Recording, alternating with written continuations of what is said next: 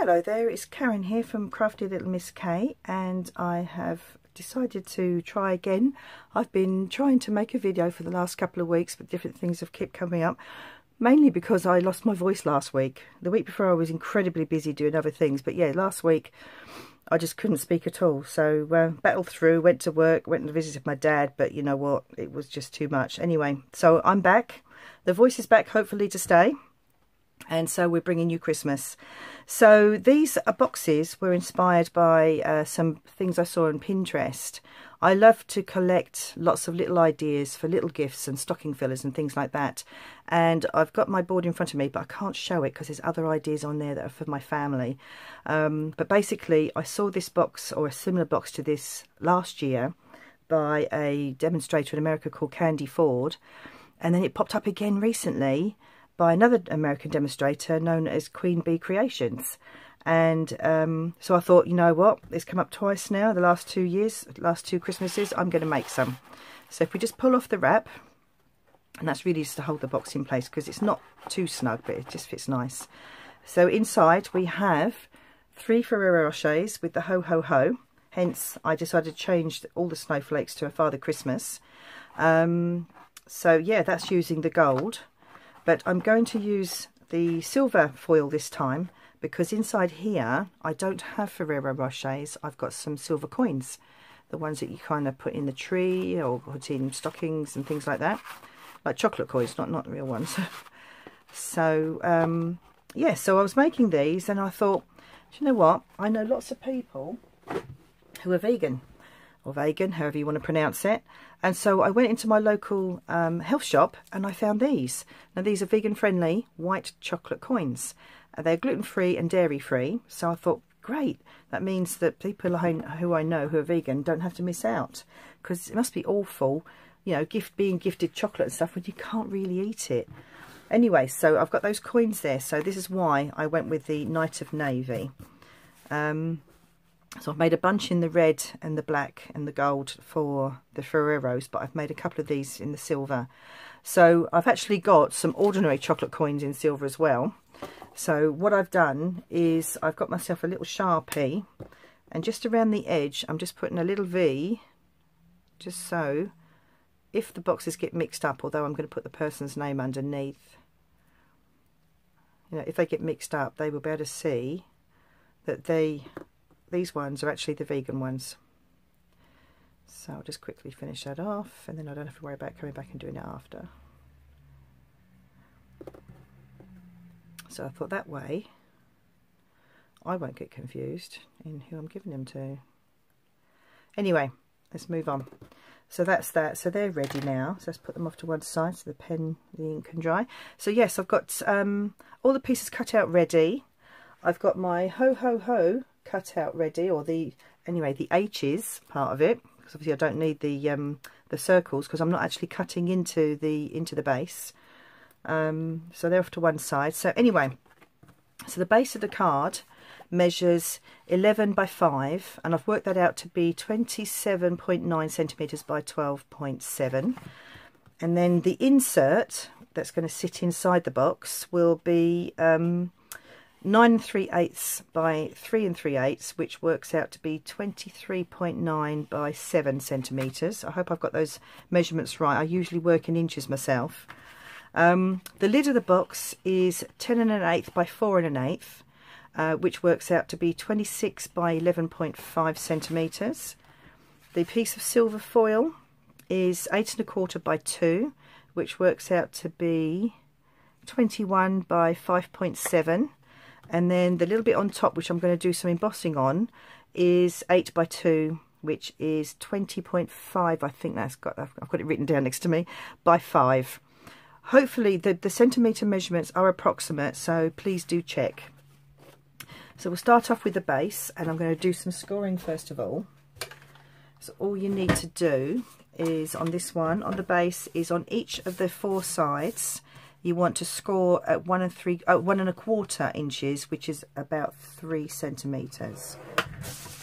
So let's quickly do that. And then on the insert that goes inside, you will score at 1/2 inch, which is 1.3 centimetres.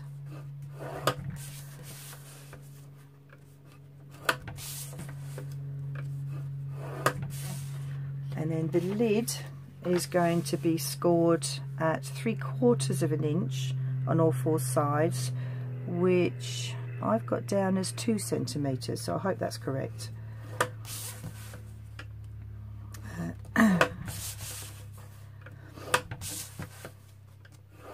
Alright, so that's that one, so I'll leave off to one side. We'll work on the base first of all. So just want to burnish, score, sort of fold and burnish all those score lines.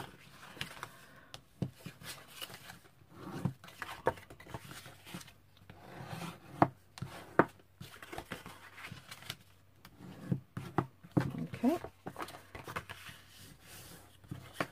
Yeah, this cold, I just sort of woke up one day, I felt fine. By about 3 hours later, I had a really scratchy throat, and then that was it. Just hit me all of a sudden. And the annoying thing was, I was about to go and get my flu jab the next day. That didn't work. Okay, so I thought I had some scissors. Yes, I do. One side here. So what I'm going to do now is I always work on the side that's got the bump, you know, where you folded it. So just snip up to that score line, snip out a wedge.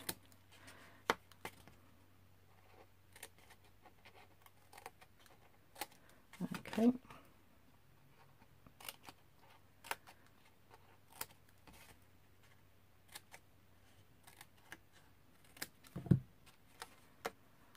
And the same with this one. What I do is I just cut just to the inside on this base. I will just cut to the inside of the score line and then just to the outside on a slight wedge like that, and then just wedge the outside edge just to make sure it doesn't sit on top. When you fold it up, you don't want it sitting on top. It's not been cut very well just there. My snips don't seem to snip to the end of the blades anymore. I don't know what's going on. Anyway, so I was supposed to be doing another video showing some table favours I'd made for on stage last month, but I must have accidentally deleted it off my phone. So I have had somebody contact me asking when I'm going to do that, so I will try and get that done later this week. I've got an odd day off at the end of the week, so I'll try and get it done then. Now what I do is I will just pop these over and make sure it doesn't sit too high, because sometimes my scoring is a little bit off. As you can, I don't know if you can see that, it's just a little bit off. So what I'm going to do, just get a larger pair of scissors, and I'm just going to shave a tiny little piece off like that. And all that will do then is make that fit a bit better. That's still not enough. That's it. And then that'll make it a nice clean corner on there. I mean, if you're doing this for a craft fair, you want it to be as perfect as possible. Or even if you're giving it as a gift like I am, you want them to be as perfect as possible. Right, so that's the base. We'll do the top in a moment. So all I'm going to do now is I'm using wet glue. You can use your tear and tape, or if you've got any fast fuse left. I wouldn't use snail or like a tape runner because they tend not to be strong enough.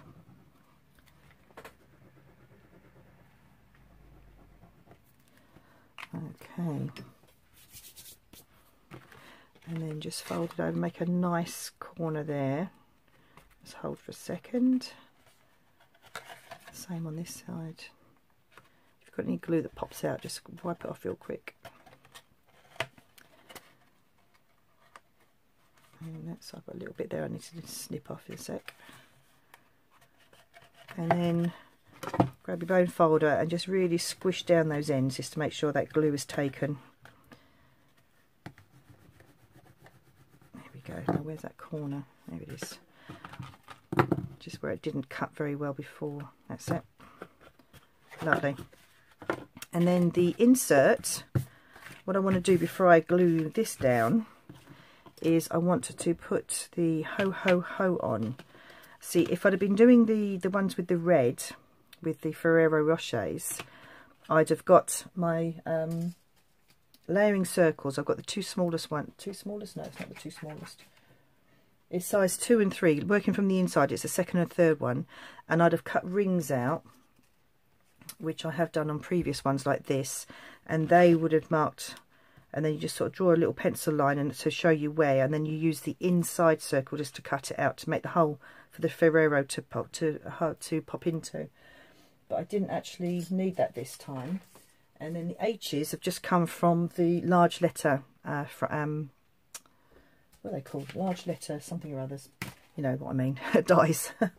Yeah, I think the cold's still in my head. I can't think straight. And then, so I've got those already. Oh no, that's a gold one. That's from the previous set I was doing. There's some silver ones around some. Oh, they're off to one side, aren't they? Duh.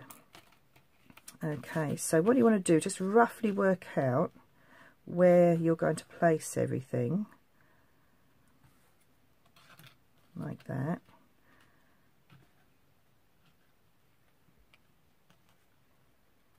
Like so. And then what I'll do is I'll just very quickly add a little bit of glue to the letters. You don't need too much because you don't want it squashing out underneath. And I've just gone to my pad there, let's get rid of that.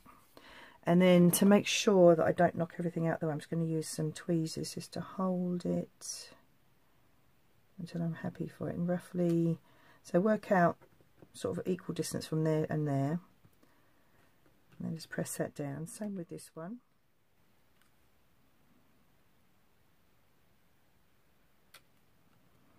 Right, and then what I'll do before I put those on, I'm going to make up the base just so it's not too heavy while I'm gluing it.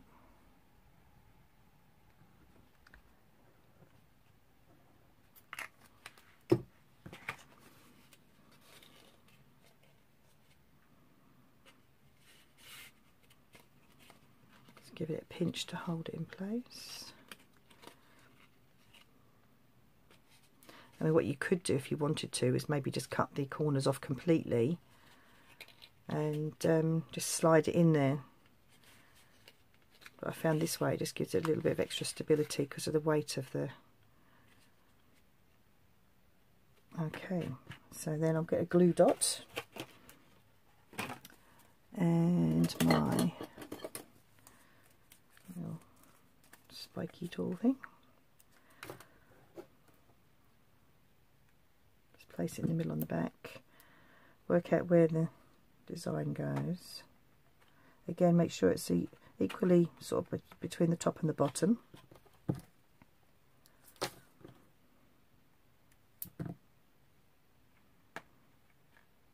That'll do.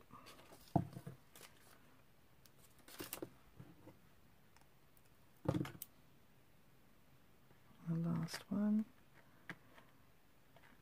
Okay. And then pop it in your box. So what you could do is, which I did do on my other ones, is layer the H's up on dimensional so they're actually sitting up a bit as well, like the chocolate coins are, but it doesn't matter if you don't. Right, so for the lid, I'm going to prepare the lid, but I'm not going to make it up yet because I want to do the embossing before and get that on there before I actually make the lid up. But we get all the burnishing done and all the cutting done first. Okay, so same as before, snip just inside that score line, just outside, and then a little wedge off there, and this end the same. So right, that's that ready, and then bring this down, and then what I'm going to do is move all this stuff out of the way because I don't need all that stuff now, and bring in my Stamparatus. I'm going to move that completely out of the way. Okay, so I've got my Stamparatus. I've got my stamps on here already on the plates. I'm using Signs of Santa. I'm using the Father Christmas, and then the words come from... I'm going to knock everything flying now. Let me just, because I've got a pile of stamps next to me while I've been doing stuff. I've been using the Merry Christmas to All. So I've got the Happy. No, I haven't. I've got the Merry from here. and then the Christmas from there. And then the snowflakes have come from the Snow is Glistening, which you can't get anymore because it was only available during November. And I've just used the largest snowflake there. So let's bring everything over here. I don't need my Sharpie now. Right, so like I said, I've got everything ready. And I'm going to do the words first. Let's put a stamp under there just to support it. That's it. Like that.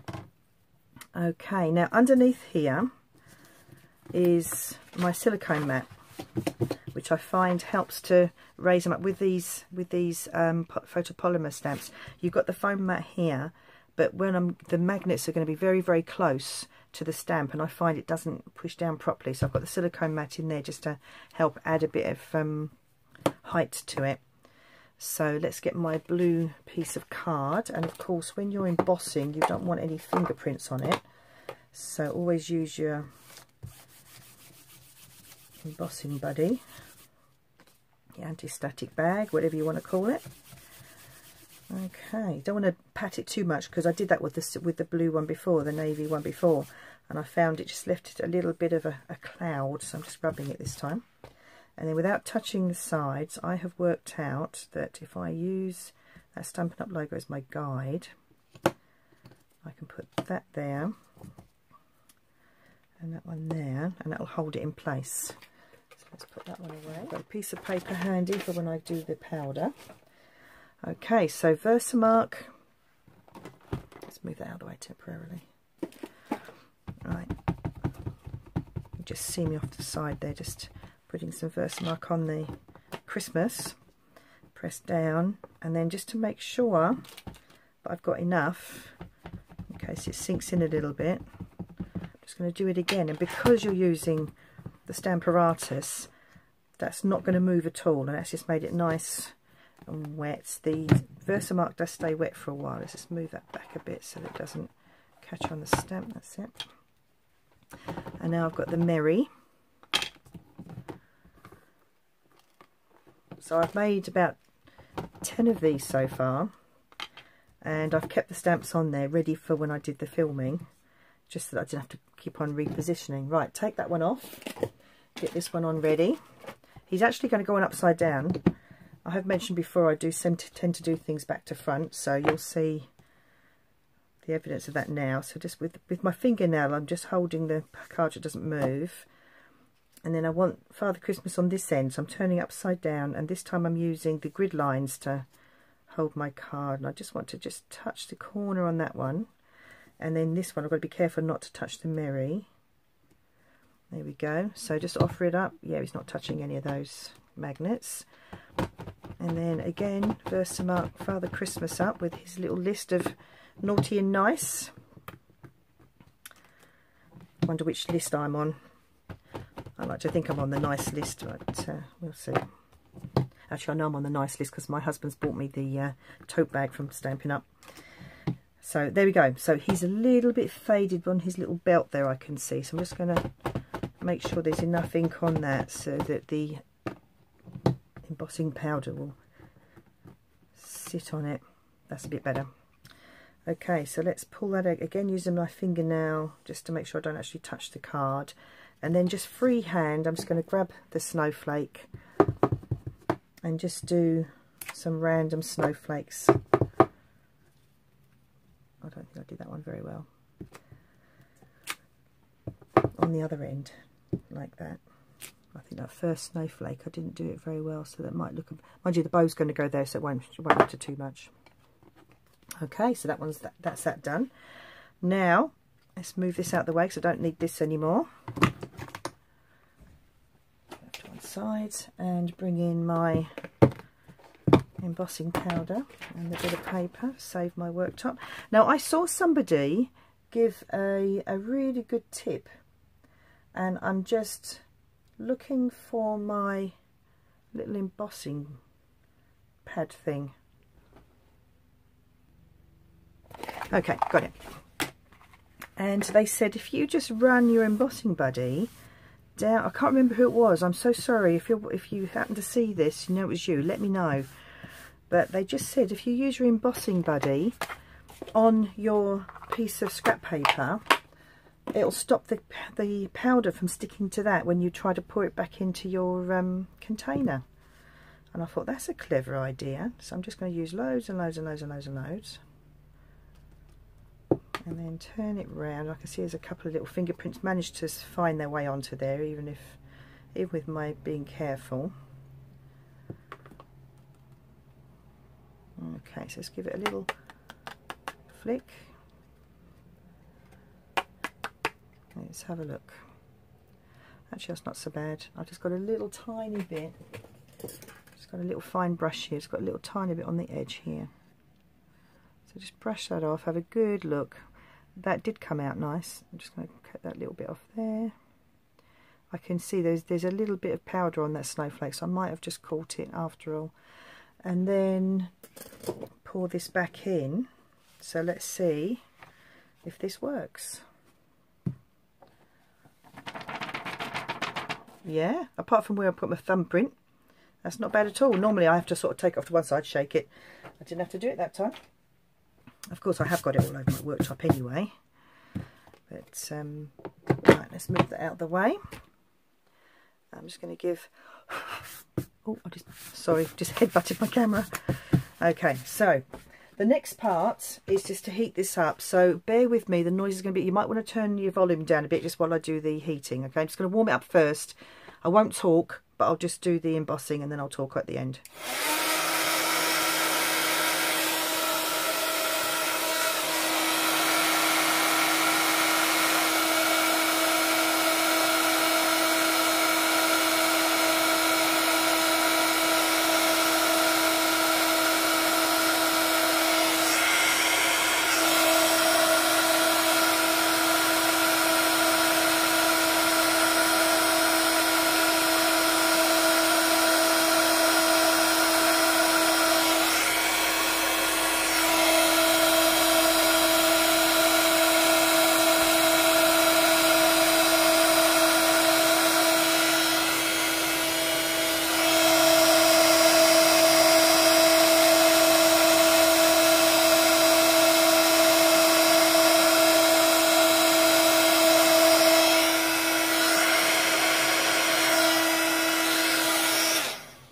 Do you know what?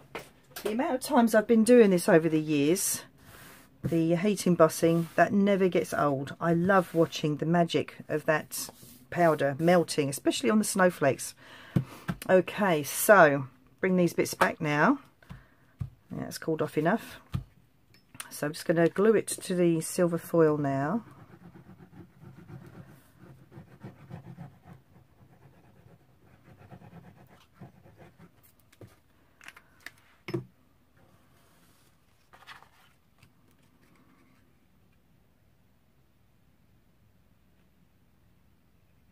And the nice thing about the wet glue is you can just move it if you need to, although I wouldn't move it too much if I were you on the foil, because it's a nightmare getting it off the foil if you make a mistake.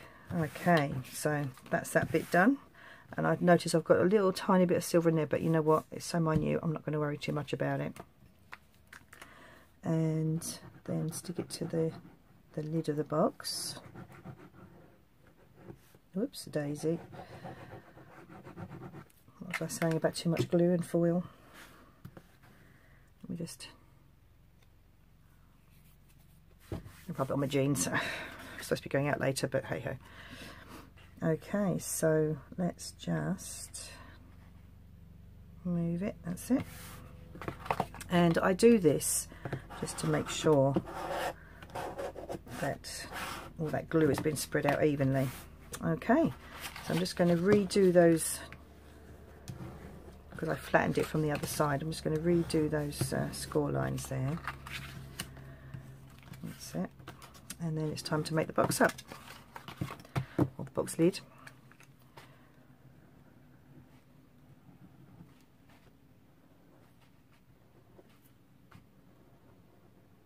That's it.